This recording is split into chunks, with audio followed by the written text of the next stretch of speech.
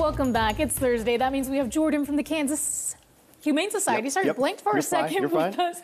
Who do you have with you today? Yeah, this is Amber Rhodes. She came to us with a shot leg.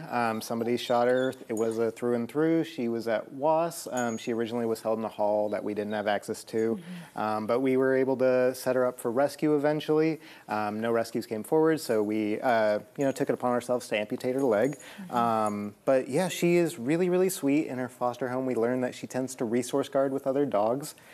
So we're requiring her to go to a home with no other dogs.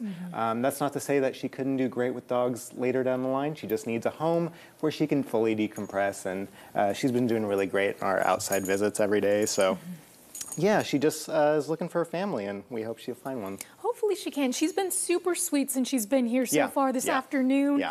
But also, there's going to be a big annual fall favorite coming up, Wolfstock. What can you tell us about it? It's our 28th year. It's Saturday, October 5th from 10 to 3. It's a lot of fun.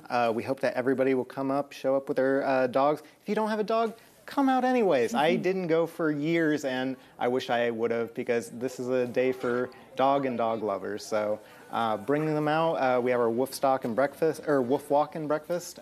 So that's a lot of fun. That's about an hour beforehand. We have a breakfast sponsored by IHOP. We have our photo contest going on right now. All those details are on kshumane.org/Wolfstock. Hi, Amber. But yeah, it's a lot of fun. Come out. It's just so much fun. It's my favorite holiday of the year. And so, yeah, Saturday, October 5th.